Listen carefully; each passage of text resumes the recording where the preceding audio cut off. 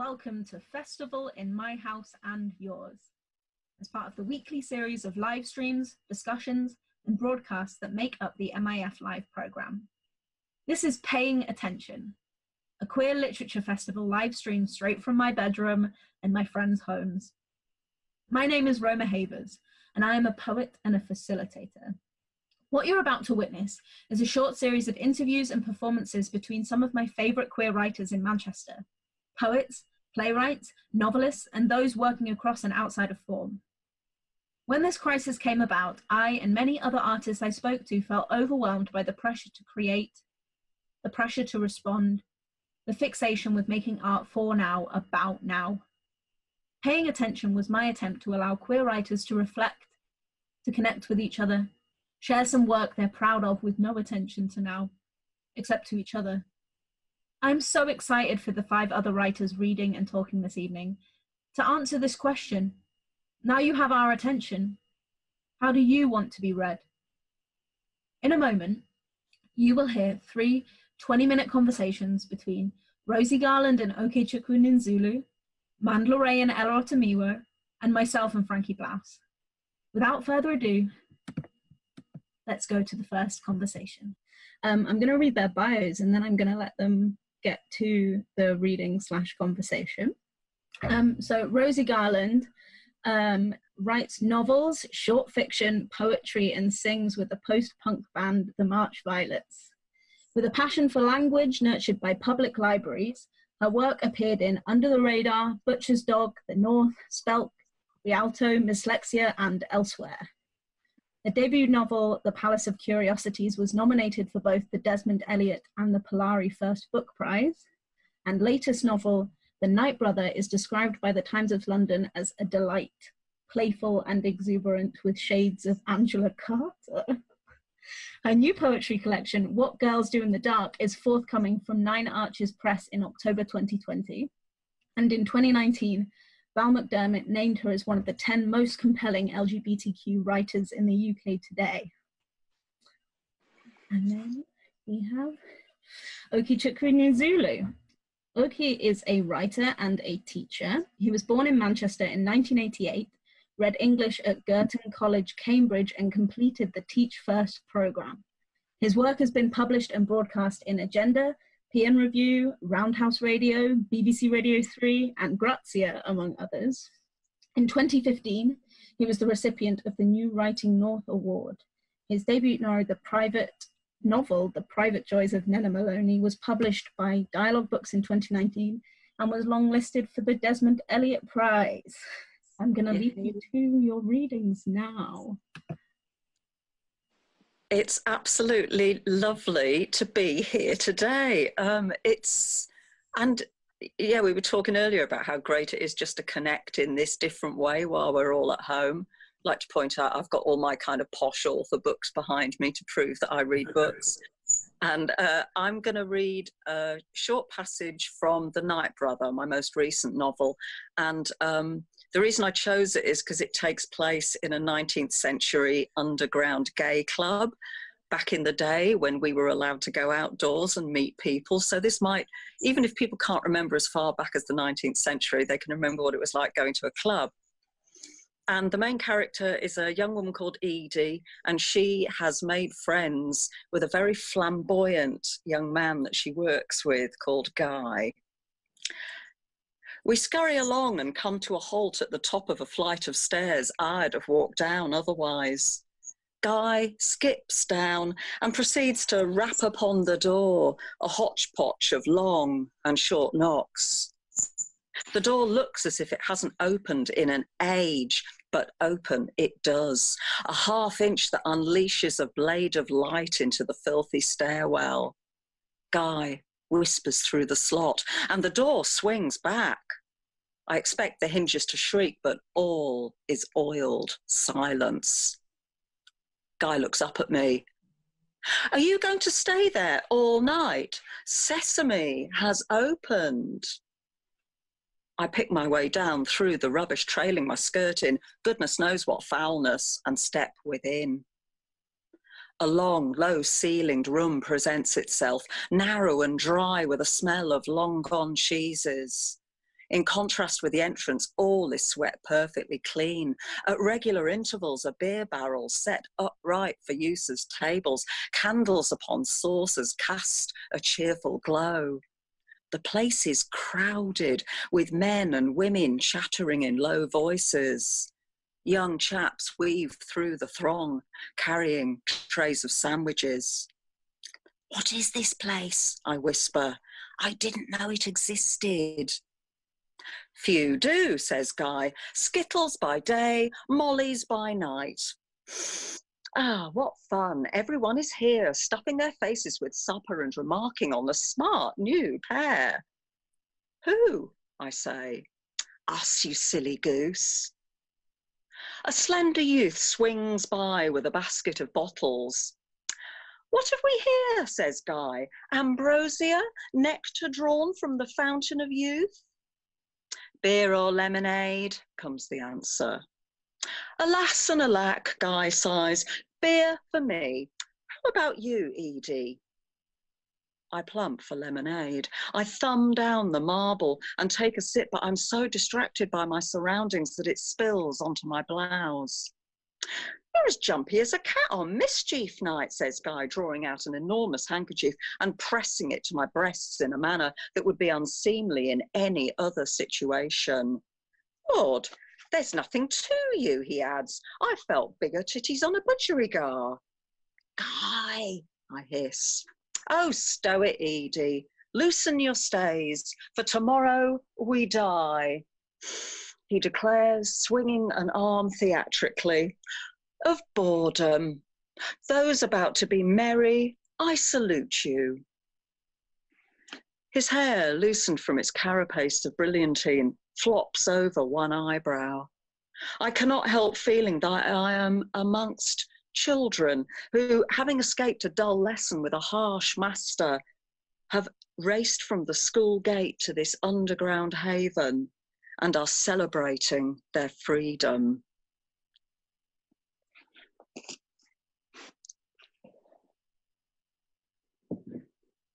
Thank you so much for that reading, Rosie. It's so lovely to hear. I love hearing that part of the novel. Oh, thank you. I just wanted to dive in and ask what inspired or who inspired those two such contrasting characters, because they work so well together as sort of Guy leading Edie into this new and exciting world, and Edie sort of is our sort of the reader's way in and seeing all these new and strange things and these new and strange experiences. And what inspired those two characters for you? It's pretty simple, really. I can remember very, very clearly what it was like when I felt really inexperienced, when I felt like I was the only one in the world. And I'd grown up in a small village in England, and there are lots of disadvantages if you're the only lesbian in the village, and I can remember people taking me under their wing when I moved north to the cities of the north, and taking me out to gay clubs and gay bars and gay venues for the first time, and just like how exciting and terrifying and thrilling, and like, you know, bursting into song, "Oh sweet mystery of life, now that I found you." So that, yeah, that's where that comes from. Yeah, I think there's a really universal element to it, that sort of sense of discovery and excitement and slight fear. But at the same time, the details that you add to it make it so convincing and so enveloping in this world. What was the research like when you were trying to put together this sort of world of Days Gone By? Manchester's a great place to research because The Night Brother is definitely set in Manchester. There aren't enough novels set in Manchester, and I love the place. I'm very passionate about it. And so I did a load of research in the Central Library, which has got great archives, especially photographs. I'm very inspired by visual research as well as reading about stuff, because pictures tell such a story. Photos can really tell me a lot more about people than just reading descriptions of them. Yeah, that's a really interesting point, isn't it? I think that's what I love about your writing, is it feels so evocative and so visual. Like I feel like I'm really there. Was it strange for you reading that in this time when the only sort of environment that we can experience on the four walls around us? Is it strange for you to go back to that? Yes and no. The no is about the fact that I guess books have always taken me to places I can't go. As I say, growing up as a lonely, isolated kid, books were my gateway to the world. They were my escape. And so that's one of the things that I'm really enjoying at the moment, is doing a lot of I mean, I always read, but I'm kind of I'm reading with people, like we're starting a book at the same time and talking about it. So books are the way out. They're the way to the world when we can't go out into it, maybe. That's fantastic, I think. And the same is really true for me, definitely. When I was growing up, books were a way of exploring other experiences and identities that I couldn't quite inhabit myself. And I wondered what books inspired you when you were growing up, or what sort of talismans you always return to. Do you know, something that I loved when I was younger, and I still like it now, although I don't read it as much, and it's part of that gateway to other worlds, is I read a load of fairy stories, I read a load of fantasy, I read Edgar Allan Poe, Angela Carter, but I also read a lot of pretty rubbishy science fiction and fantasy, and I'm out and proud about it. I don't care if that's fashionable or not. Even if I look back on it now and think, God, that's so badly written, it took me to impossible elsewheres and elsewhens, and it gave me permission to explore places that aren't real, and fed my imagination. Yeah, I think that's really important, to sort of avoid the hierarchies of sort of categorization that we often get. You know, it's so easy to be dismissive of this genre of literature or literature by these types of people, but actually I think it's important to try and have that open mind. Would you, or do you feel that there's a category that you would like your books to be seen within? Well, I'd just like everyone to read them. Yeah. I'm not snobby about genre, but yeah, let's everyone come in. Anyway, look, I've said a lot. How about over to you? I want to hear you read. Oh, well, thank you very much. So I'm going to read from my novel, The Private Joys of Nana Maloney. And I thought I'd just start at the beginning. This book is set between Cambridge and Manchester. And in the beginning, we meet the main character, Nana's parents, before they've met each other. And I'll just dive in. This is set in Cambridge. "We can't use that quote, Joel," said Morris, trying not to lose his temper. He took a deep breath and wondered if he could eat a ginger snap without anyone noticing. Morris Newmacher had finally given in and agreed to host a meeting for their newly formed, but already turbulent, evangelical group in his flat, which was a 15-minute cycle from the centre of Cambridge. It was 1992, 2 years since he had graduated from university, and he saw fewer and fewer familiar faces with every passing day. When Morris first joined the group, he had thought it might be a good way to meet new people. The only drawback, he realised, was that he did not like the new people he had met. This was the third day of the third meeting, and it was threatening dangerously to spill over into a fourth. He welcomed the Bible study group into his pokey flat, which he had refused to clean beforehand in case it made them feel like they were welcome to stay beyond the parameters of the study group. Parameters which he had now decided were strictly, even aesthetically, ecclesiastical. He distributed own-brand digestives and thin squash. He hid the good biscuits under the sink. "Why can't we use it?" said Joel. "I think it's beautiful." "Yes," said Morris, but what? Joel Aberhart, whose voice had begun to take on a somewhat confrontational tone, was an economics graduate who was rumoured to have turned down a 6-figure starting salary to care for his ailing mother. Both salary and sciatica remained unverified, but he cultivated a trying air of martyrdom, which had made more than one person at St. Jude's think about breaking him on the wheel. And he chewed his biscuits with his mouth open. "Listen," he said, generously, "for he is hated by the hypocrite and miser. For the former is afraid of detection, for the latter refuses the charge, for he camels his back to bear the first notion of business, for he is good to think on if a man would express himself neatly. For he made a great figure in Egypt for his signal services. Can't you see how beautiful it is? He said.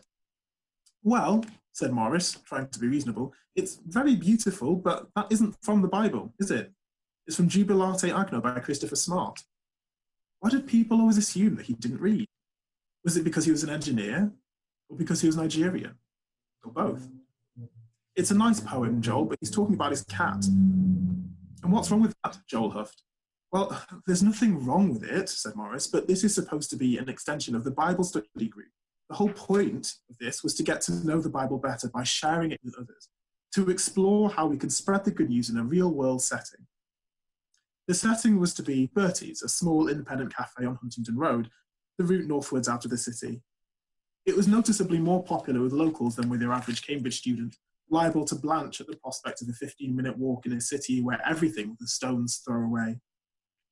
For Morris and the young men who accompanied him in baggy t-shirts and contrite expressions, the cafe was ideal because the clientele mostly consisted of working professionals who were usually too busy to respond to their evangelism with lengthy arguments about the Big Bang and natural selection, which academics brandished with such glee.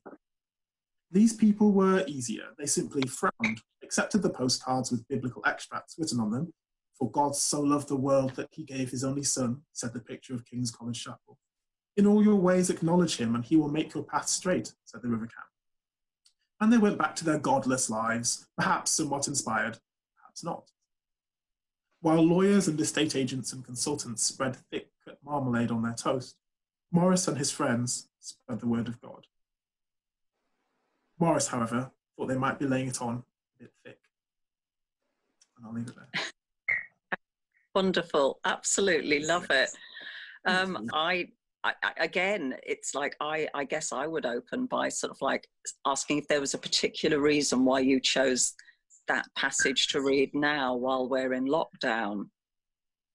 Yeah, I think I wanted to sort of give a sense of the novel's opening. And for me, it's really nice because it's a different location. It's so Cambridge and Manchester are the two cities where this is set, and they're two cities that I know pretty well. And they're very, very different. And I really wanted to sort of give a sense of Cambridge being this place which is magical, but also very, very strange in its own particular way. All the characters in that Bible study group have their own issues and their own sort of curiosities about life and their own questions about God and religion, and they progress through those as they go through life in the novel. But they're all, I think, attracted to one another by their intensity of character and the fact that they all look at life very, very seriously, which has its joys and its difficulties, I think. And that harks back to the title of the book as well. And I love the contrast, the way that you do have these two really contrasting cities in the novel. And you say they are cities that you know, but there is something about the way you capture that. It's the details I really love. That detail about the good biscuits being under the sink, that captures, it really shows me what this character is like without having to tell me in too much. You know, you're really great at showing rather than telling. What's that like for you as a writer? Thank you. Yeah, I really enjoyed writing this. And I think for me as a writer, I tend to lean away from show rather than tell by nature. My sort of first literary loves, I suppose, were people like Jane Austen, who are just, like you, I love libraries. I just went into a library when I was a teenager and sort of picked up Pride and Prejudice and thought, well, let's see what all the fuss is about. And Jane Austen doesn't really do show as much as she does tell. She does a lot of telling us who's a good character straight away. She'll say, this person is quite selfish, this person's a bit petty. So it was kind of an experiment for me to kind of move away from that. And I really enjoyed it because it allows you to inhabit a character a lot more interestingly, I think, as a writer. It allows you to get into their mind and to kind of inhabit that kind of pettiness. It was quite a lot of fun. Like, we'll not have the nice biscuits. And I love the way you inhabit characters. You have these characters presented to us right at the start of the book. And later on, obviously, you have Nena, who, and I, you know, nobody makes a fuss when women write about male characters with sort of like authority. But let's face it, we often find that, you know, there is that trope, that meme that male writers struggle, but you do not. And I'd love to know what that process was like for you, being able to capture the character of Nena and make her so real. It's such an achievement. Thank you very much. And I think you're right. It is an interesting contrast, the way that women have written about men and vice versa. One of my favourite books of all time, actually, Mary Reynolds' The Charioteer, a woman writing about men, and brilliantly. Wonderful, yeah. Such a great book, isn't it? And marvellous. Beautifully written, absolutely beautiful. And for me, writing about a woman, about multiple women, it wasn't really a process. It's really, I thought about this a lot. It was very much something I did for sort of emotional reasons, because, you know, I grew up with a single mum, so I wanted to reflect that experience in my writing. Nena grows up with a single mum as well. And the process of sort of imagining Nena and her life, it was very much drawn from things that I've seen in the world and things that I have observed and thought about. It felt natural in a way. I was writing about a human Nena. I don't sort of lead with the things that make her man is the thing. I sort of I led with the things that make Nena who she is. And that was what made it fun, and hopefully what makes it convincing. Because it's absolutely, just about how people are different. Yeah, I couldn't agree with you more. And I love that when you said, I approached her, I wrote about her as though she was a human. Yeah. Oh, brilliant. Also, I've got to say, the Bible, you open the book with a Bible. I love the little, I don't know where, I'm sure it was conscious because no writer does anything by mistake, but that little bit, he will make your path straight. But come on, let's talk about that a bit. Yeah, this book is a sort of a mishmash of so many different things. Queerness is definitely one of them, but also so is the Bible. And I wanted to, again, it was about reflecting my own experiences and the things that have sort of led me to this point. And I am not a religious person now. I don't have a religious faith, but I grew up in the church and I took it seriously. And I really thought very hard about what, you know, God wants from humanity and how to live a good life under God. And I wanted to reflect that struggle. That's a struggle that Morris, Nena's father, he undergoes. So do all the people in the study group in one way or another. And even though I don't believe in God now, I still find certain resonances in biblical scripture. I think it's so fascinating, and some of it is really, really beautiful, just as literature. So I wanted to. And as you so rightly put it, tension is what makes a novel interesting. Yeah. Tension is what makes a story interesting, and you've just got it in one. Oh, thank you so much, Rosie. Thank you. Yeah, it's been great to talk with you, Oki. Brilliant, absolutely brilliant. It's so lovely to see you again. I hope so. Hi, welcome to part 2 of Paying Attention. Next up, we've got 2 amazing poets / writers / theatre makers. First, we have Ella Otomewo. Ella is a poet, although she calls herself a word artist when she's feeling pretentious. She found her voice in the spoken word community years ago, but now writes for both the page and the stage. Ella likes to take inspiration from a wide array of places as possible, but many of her ideas come to her while she's cycling around the city in her bright orange helmet. And we also have with us Mandla Ray. Mandla Ray is a Zimbabwean writer and performer. They are queer and agender and make work about their intersecting identities. Mandla is currently developing their first solo show, As British as a Watermelon. This is Something in Our Genes. My morning changed when I birthed my mother. I woke up craving peaches. I woke up clutching the edges of my bed, heaving her breath from my mouth.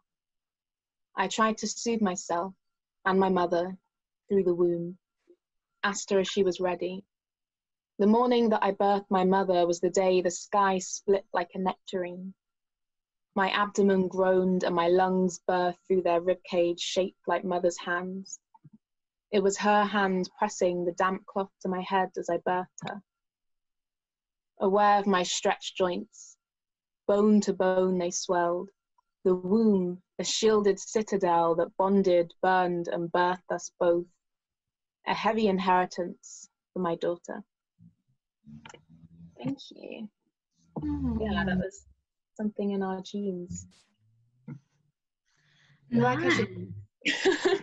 It's funny because I was like reading the version that you sent me on the 9th of October 2019. I changed it slightly. Yeah, it's nice to like see your edits and yeah, the way that the last line is changed as well. It's just completely like flipped. I think, yeah, it's very beautiful, very powerful. Thank you. Yeah, I was thinking about the last line, a heavy inheritance for my daughter. I kept changing it because I couldn't quite figure out how I wanted the end of the poem to land, because it's so kind of dreamlike in some ways, the idea of, well, it is the idea of birthing your own mother. So I kind of wanted the ending to ground it a little bit and to remind people that it's about generations and inheritance and things that are real, and it's, yeah, there is this kind of dream sequence in it. But yeah, that was how I came to that. How did you come to write it? It started as a free write in a workshop that, yeah, the morning that I birthed my mother, just that image or that concept, I really enjoyed that. Yeah, and then from this free write, I kind of went home and sort of highlighted all the bits that I liked and that made sense and that had kind of images I wanted to work with, and then put it into, yeah, this poem that kind of snakes across the page. I'm really kind of fascinated by birth. I've never given birth. I feel like I should say that as a I'm terrified of giving birth. Like, there is nothing more terrifying than being pregnant. No, I feel like I want to be pregnant and I want to give birth at some point in my life. But yeah, I never have. For now, I just write about it in strange ways. I actually haven't shown my mother this poem. Why not? I guess I can hear it now. I suppose because although in some ways it is about that there is some link to me and my mother, but a lot of it is just about kind of generations in general and generational trauma and how that's passed through families. And so it's not completely about my family. It was more just about the idea of a daughter birthing her own mother. But I guess the bits that are linked to my mother, I asked her what she was craving when she was pregnant with me, and peaches came up. Nice. Which is great. So I got the peaches and nectarines in there, which I think is great because cut open they look like vulvas. I think that most fruit and flowers look like vulvas. But yeah, I felt like I had to throw those images in there because I think it was beautiful. Nice. Always love a bit of vulva imagery. Who doesn't? Always. Yeah, I forgot actually that I sent an old version to you. I think I'm often kind of updating pieces though, especially ones that I perform a lot. I don't like when I get into this kind of habit of a one way of performing a piece. It almost, even though it's fresh to the audience, it starts getting boring to me, and then I think that line doesn't work anymore, or I don't like the rhythm that I say that in, I need to change it up. So there probably are several versions of this poem out. Yeah. But, yeah, no, this is one for now. Nice. No, I feel like poems do need to kind of be evolving in some way. I like have a poem that I got published last year, and then after that publication I was like looking at it in the book and I was like, this isn't even how I perform it anymore. Yeah, it happens though. Or like videos of yourself performing is I can't watch myself because I'm like, no, that's not right. And I know it was me, but it's not. Have this idea of the perfect poem in my head, and like whenever I'm always kind of attempting to get to that, and then I kind of read back or watch old pieces and I'm like, it's not there still. No, yeah, I hate like hearing my voice in recording. Yeah. I'm like, that's not what I sound like. That's not what I think. Not in our own heads. Yeah. It's odd though, because I guess when I write, I do write to the rhythm of my own voice, or thinking about my own kind of inflections or the emphasis that I would just naturally put on words or on things that are important to me. So when I hear someone else read a piece of mine, I'm like, it takes me by surprise in a really good way. I kind of like that, because I'm so used to writing for performance. That hearing someone else read it, I'm like, oh, okay, this is what you heard, this is where you went with that. I never hear other people reading my work. I feel like I'd be really, I don't know, like, it's quite vulnerable, I think. It's like someone reading, I mean, it's your poetry, it's your work, it feels personal. And you kind of had to let go of that ownership of it as well, which is quite scary. Yeah. And like, I don't know, I suppose because I always just write things for me to perform or whatever, I'd just be a bit like, I don't know, unless like we had another Zimbabwean queer immigrant person. I just like, you would want to read your work. Pardon? Is it? So like, I don't know, like with the show, it's weird. I've sort of like thought about how it would feel to like have someone else do it. Like maybe say like if I got sick or something like during a tour, like I don't know. And like just because it's quite like an intense show and quite like, I don't know, just reliving my own pain and traumas. Yay. I think that like, I don't know, it would be interesting to kind of have someone else because I guess a play is almost it's another level, but because they're kind of coming into they'd be playing you in like a really real way. They'd be putting on this character and I feel like, I don't know, a lot of the things I like things that I talk about sort of like things that could happen to like anyone, I guess, and not just like my experiences. I don't know. I've decided, I know I said I'd read one poem, but I think I'm going to read another one. Okay. Last minute poem change. Last minute changes, that's fine. Last minute change, like so non-committal. You know this one, because I think you've been at every performance I've done for a really long time now. It's called Zimbabwe. Zimbabwe. Your screams are heard on the moon. You are the corpses of stars. You are more than each diamond ripped from your earth.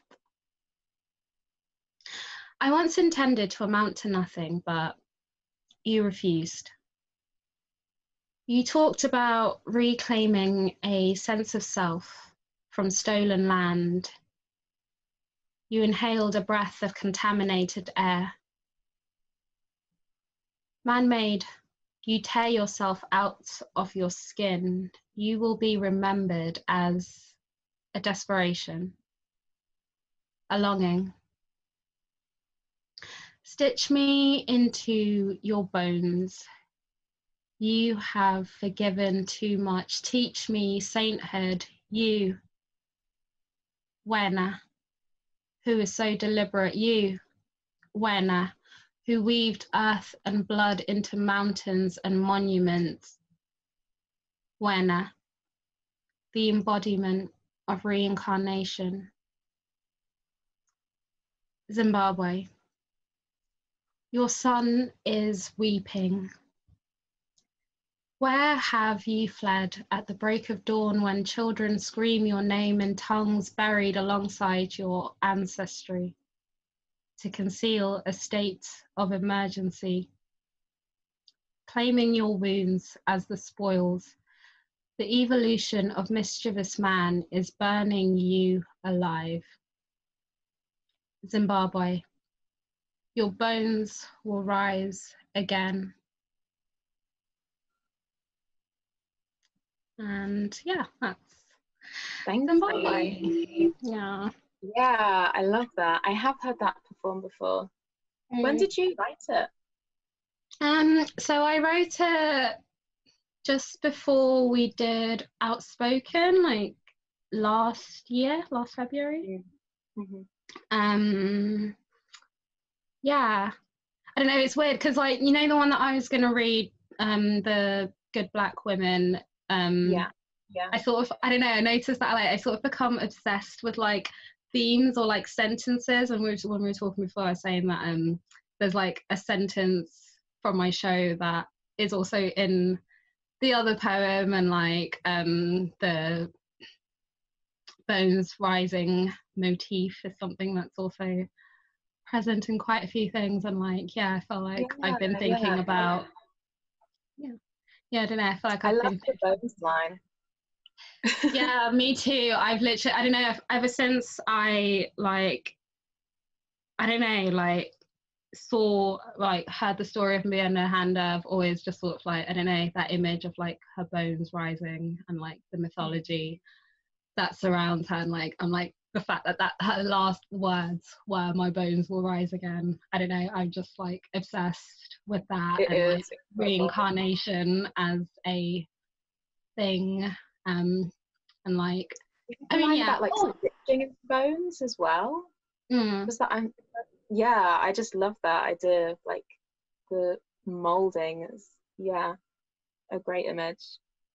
I guess that both our poems mirror each other slightly in the kind of rebirth. I like that. And like I wrote mine when I was like thinking about my mum. There had been like what was going on in Zimbabwe. I think it was like an oil hike or something, a hike in the price of oil. Till I was like 150% like rise, and people like protesting, and then the government was like shooting people and like blacking out the internet and stuff. And like my mum was in Zimbabwe while all of this was happening, and I couldn't like reach her, so I was just like, I don't know, that you wrote about it. Yeah. Have you sent your mum the poem? No, I've never showed her any of my work. Oh, any. No, my family have never like seen me perform, never seen any of my work. I feel like, I don't know, I have the freedom to just sort of like do and say whatever, whereas like if I was like concerned that they'd see it, or like, I don't know, worried about upsetting them or something by like a sentence or whatever, so I'm just like, I don't know, my dad kind of like, I think he knows that I write and perform, but he's always just sort of like, nah. I don't think it's quite like a real job in his eyes yet, so I'm I'm not a doctor or a lawyer, so like, what am I doing? They're trying again with my younger siblings to like have one who has a grown-up job. Did you have many drafts of that piece, or was it one? I find there's occasionally poems where I'll write it and I'll just write it all down and that's kind of it. But was it like that? Or? No, I am a serial editor. I never ever stop editing. But this version that I did, I actually edited with someone else for the first time, with Charlotte Maxwell.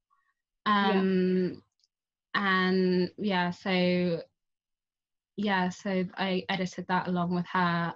So it didn't really change too much, but there were like a couple of little bits of sentences here and there that kind of moved around. And I hadn't put in any Ndebele words, which is my first language, but then I sort of ended up doing that when I was working through it with Charlotte. And that sort of, I don't know, adding in bits of my first language, something I only started doing that like a couple of years ago, and like, I don't know, feel like that's how I speak in poetry now, just like who knows what language. That's amazing. It's so important. Yeah. No, Could really you translate the words for me? Yeah, so I think it was just one. Yeah, so well, actually it is translated because so the bits where I was going you and then I go when. So again, this is, yeah, we know what you're talking about, how things look on the page. So in the page it's you scratched out and then when, which just means you in Ndebele. Nice. So it's written part for the page then, because I guess you can't pick that up from a performance piece. Yeah. Yeah, so it was I was editing with Charlotte for a common word anthology. I don't know if I'm allowed to say that yet.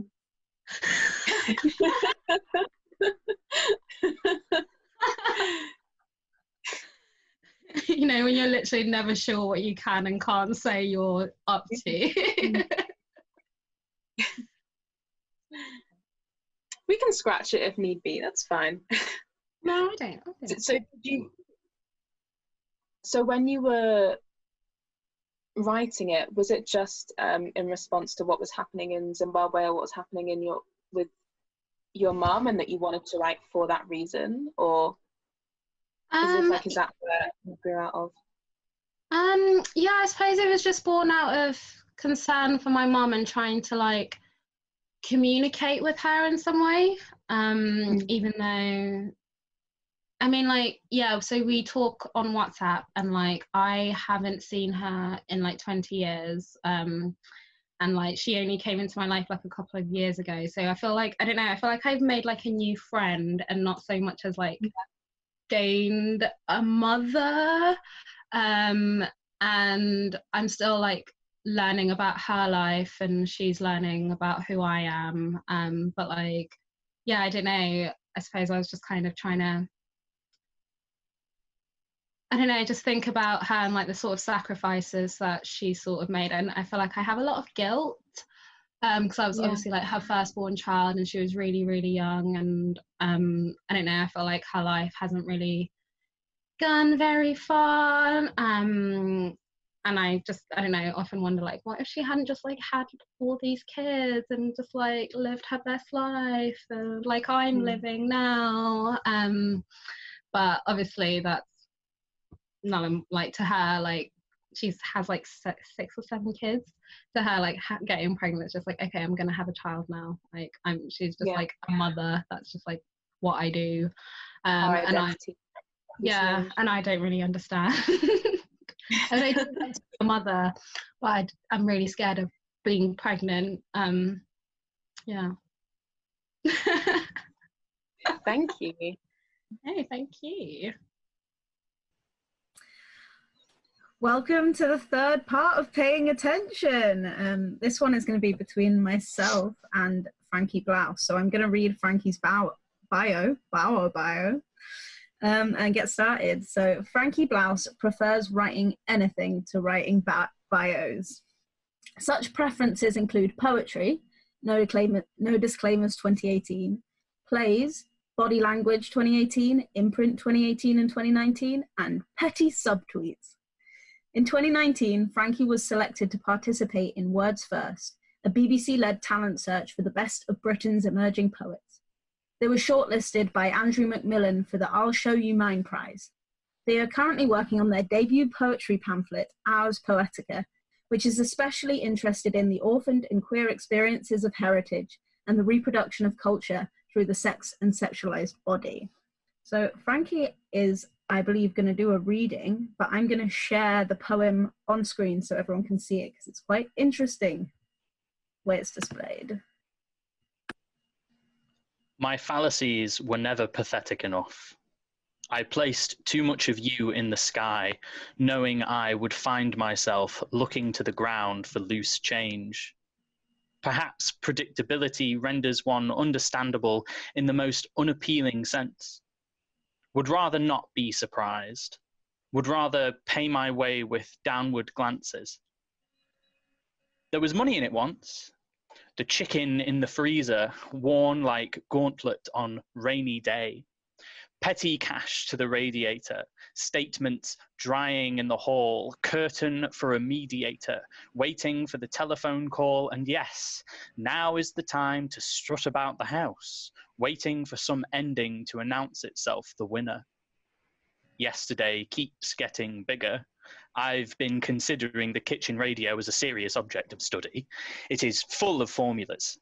Only his car will speak of the crackling ocean discovered in the air long ago. The kitchen radio cannot stutter. Its accidents are kept private or are transfigured into spectacle. All things should be recorded. Failing that, they should be lived. Failing that, survived. Failing blood given how? Tragically predictable.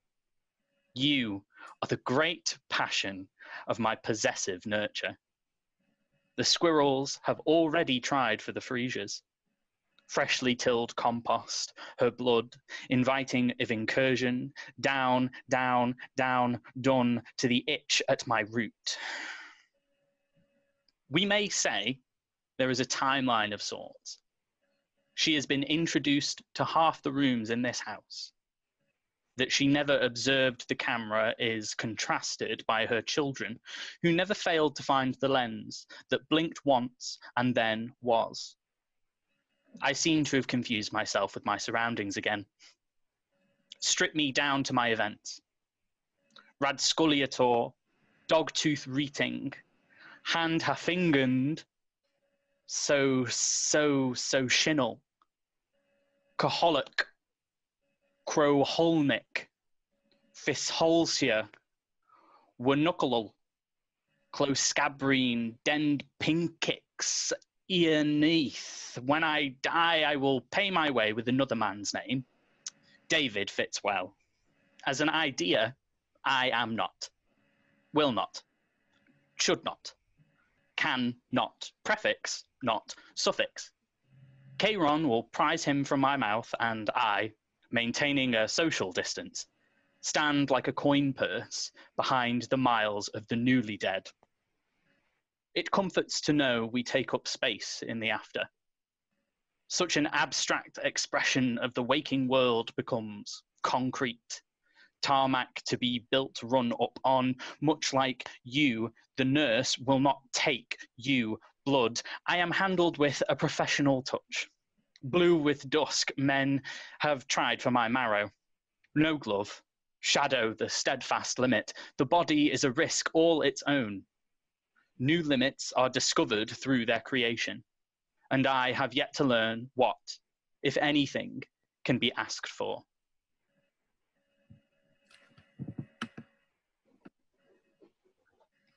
So that was a poem. There's so much I want to talk about with this poem, and we have so little time. I know. The first question I wanted to talk about, which I think is reflected a lot in the language of the poem, but also in the making of it.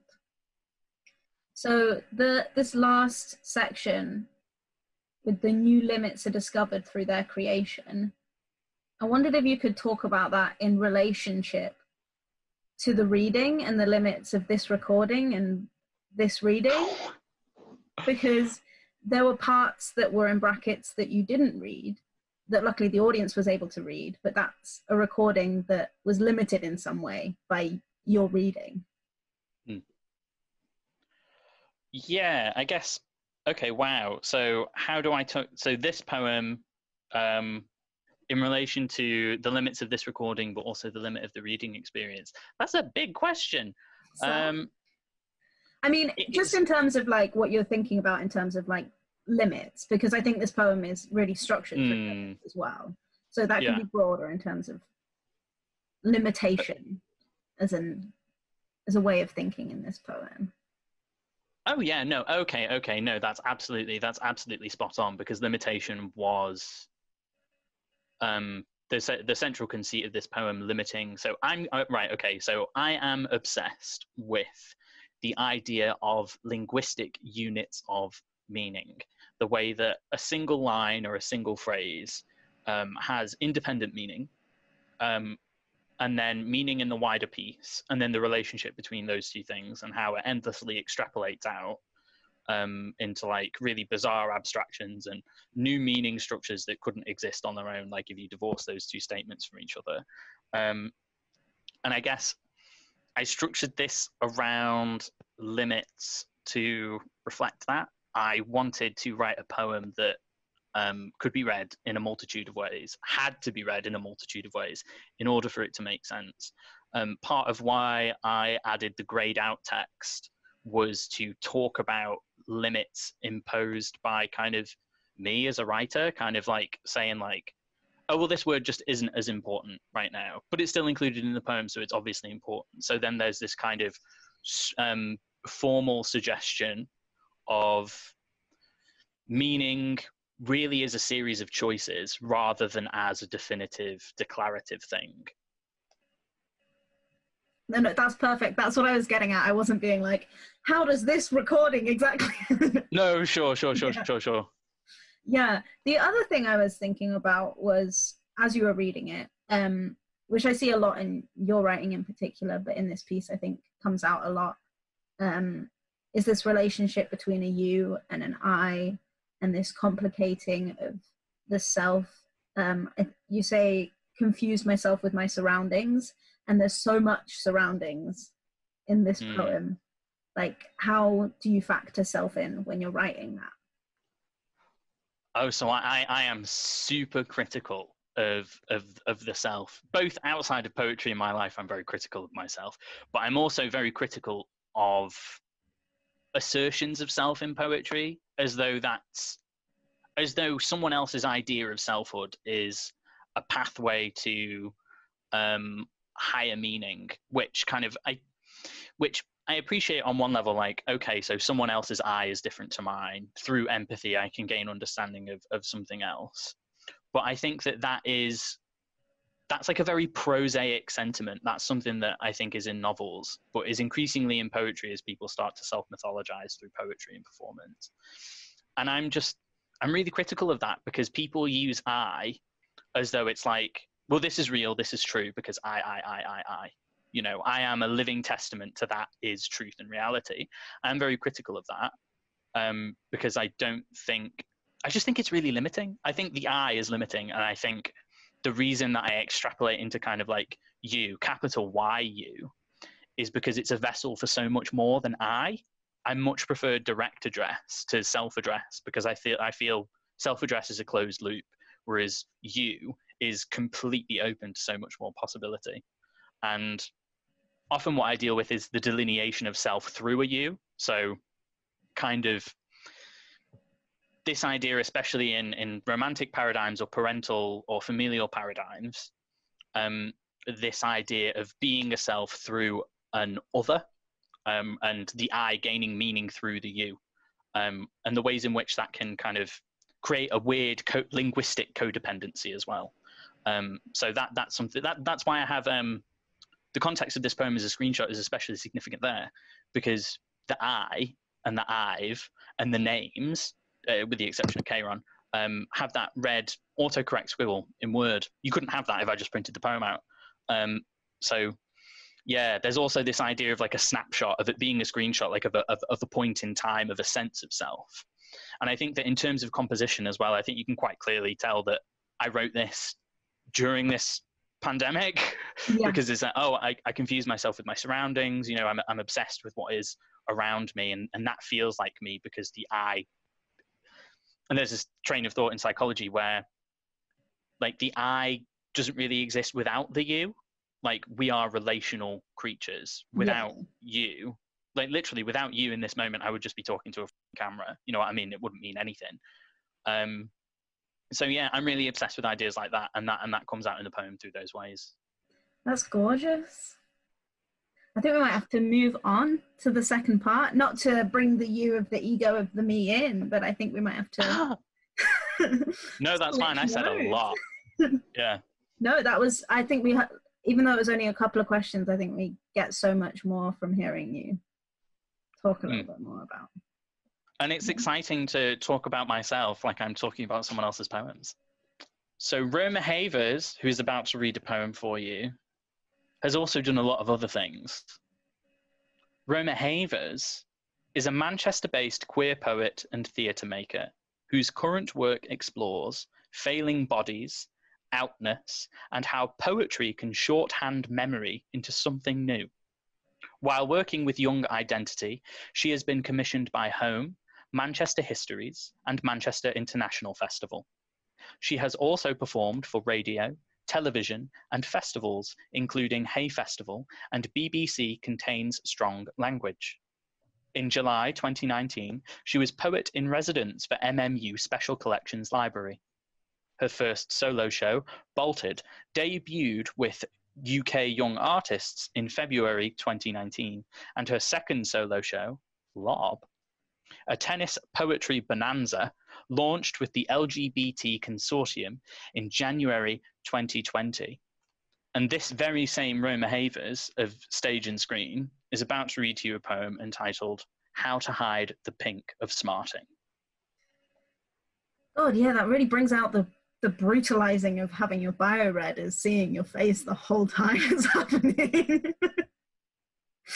This is the poem. This very bad idea is keeping you alive. At some point, you will have to recover from survival. Want for wanting's sake. For now, body is a sickle. Suckle, don't drown. Sometimes a drown gets better with age. Head as an accent you must understand. Laughter is tanned if you are a tin. A rage is an outside that wants you back in. Want is a word you don't always have. Make nurse a verb. Make patient a badge that you can remove the pink off. Smarting. You should know better is a neighbour who has a milkman. When you are better is the opposite of time. Time is the neighbour who won't mend the fence because it is your fence. A fence is a neighbour who won't learn your name. You don't need a name until you can want.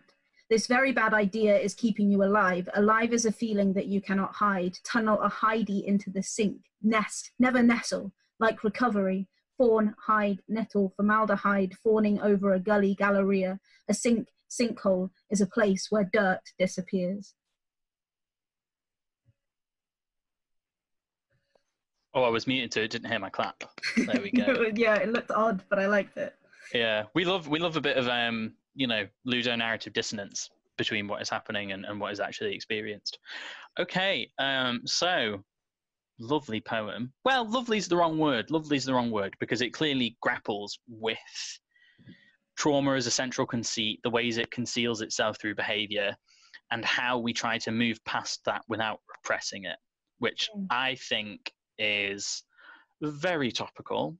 I think it's very relatable to kind of wider quarantine experiences, but what I think is also kind of a central danger / experience of queerness in the modern day, especially when it comes to producing queer art. Because there's this thing where you have to peddle a certain form of queerness to people that aren't queer to get platforms, but also trying to maintain true to yourself and actually being queer, which is a really strange dichotomy. And what jumped out to me most was the use of the word pink. And so my first question to you is, what is your relationship to the colour pink? That's such a good question. Okay, the first thing I thought about is when I was 5, my mum put me and my sister in ballet lessons just because, like, that's what her friends were doing with their 5-year-old girls. And I quit after a year because I hated the colour pink. And now I'm making a dance show and I'm thinking a lot about ballet and I'm thinking a lot about, like, gender's relationship to ballet and the language of ballet being so gendered and so pink. So I hated pink for a long time, but now I'm just like, it's a colour that my face is a lot. Okay, it's interesting that you would kind of frame it as like it's just a colour, because I don't think your poetry really suggests that it's just a colour. I think, because you you return to a conceit of pink a few times, or kind of pink as a metaphor for something larger, and kind of pink contains certain gendered expectations, of course, but you do something different with it. So in this poem, you explicitly link pink to pain. You say, how to hide the pink of smarting. So pink as evidence of suffering, which in a kind of context of a feminist poetics is interesting. So the idea of being a woman is painful, but you have to conceal the pain, but womanhood is evidence of that pain, that kind of cyclical thing, which is, you know, kind of echoed throughout the really hyper-relational neighbor stuff that goes on in the poem, where it just becomes really abstract and the interconnectedness of everything kind of loses meaning in a meaningful way. But to tie that back to pink, you use pink in another way in another poem called Changing Rooms, which you included in your debut, your second solo show, sophomore show, Lob, currently a work in progress, in a poem called Changing Rooms. And you talk about pink like post-corset rib, and then kind of you substitute the closet for the locker, and then you say very pink hint of musk, and there's this weird double edge there of pink being painful but also pleasurable through your use of contraction and release. And I was wondering, how that's my reading of it, but how does the pink in this poem relate to the pink in Changing Rooms for you? I think pink in this poem is about evidence, and it's about evidence of survival, sort of leaving its mark, but in some way that there's a knowledge relationship because of the double meaning of smarting, but that it's something that you can sort of peel off, and you can take off, but also the movement of the poem to me is so much about like the way you have to tunnel in to get out, and the pinkness is a way back in and finding a new relationship within. And it's just like a nice word as well. Pink and sink, I think, is the rhyme that ties the whole poem together, to have this like pinkness that sinks and it leaves, but sinking is a kind of way of removing the evidence but also staying at the same time. Yeah, because I think I was thinking a lot about like survival in terms of what's it going to be like when we leave. We're all talking about how we're going to survive this, but what's it like? What's the aftermath? What do we make when we can want again? Which is an excellent question. Yeah. And when you were just talking about kind of how pink means different things in this poem and in your wider catalogue, something that jumped out to me was you talked about inness. And I actually haven't made that association, which is quite funny because I was one step away by linking it to Changing Rooms. But that kind of the internals being like pink and squishy and soft, and delicate and vulnerable. But then that you link that to inness, because inness and outness and that kind of like being visible, being outed is something that you grapple with so much through your work. So like through agoraphobia in Bolted, through the rules of the sports hall, the tennis court, and the changing room in Lob. It's something you talk about a lot. And kind of Jose Esteban Munoz, my favorite academic, kind of writes about this thing called queer ephemera, which is how queerness inherently queers those that are in proximity to queerness. It's like, you know, the ephemera rubs off on you like glitter. And that, because you always grapple with queerness through ideas of proximity and delineation. So kind of, what does that mean to you, that idea of kind of stuff rubbing off and kind of queerness as a proximal gesture, as about space between things like people and ideas? I think that's such a good question. There's so much in there, in terms of like thinking about space, and also poetry is the medium of expression that allows me to go back in and work out the language of in first, because there's so much responsibility for queer people to work out the language of out first, like work out how you are going to make this presentable to others. But if you do that before you work out the in, then out doesn't exist because there's no in that's in relation to. So then you do develop the inness becomes others, because that's the relationship, the out version of you, and then the perceived inness of others. So I think it's a way of working back in once you've been out. In, out, shake it all about. Yeah, because people are expected to put different amounts into the out. You know what I mean? And that's a crazy thing that always comes across in your work. Okay, and I guess one final question, and this is just to link back to the central theme of the poem, which I think is growing past something and being able to articulate something internally and articulate it externally without doing damage to yourself or those around you. And I guess, do you feel like it is possible to write queer content, which is, do you think that there is a pressure as a queer writer to be innovative? I don't think of it as a pressure. I think it is a potential that can be reached for. I think it depends if you... I don't think of it as responsibility. I think it is possibility and an exciting opportunity to be innovative. But then I also think that there's, to some extent, a responsibility to be innovative, whatever you're making, whoever you are. Maybe that's not being fair. No, but what you're touching on there is quite a humanitarian gesture, this idea of, if you are going to create something that pushes us in a new direction, create something that affects a change rather than just aping tradition. I think it's the difference between a responsibility to like make something entirely new, which I think is impossible, and the responsibility to like think of it in a new way, which is our only real way out of just making the same thing over and over. And that to me is what innovation is, which is thinking in new ways and thinking around things in new ways. And I think there's a strong history of queer writers doing that out of necessity as much as anything. But I think it is everybody's responsibility. But I think you should look to,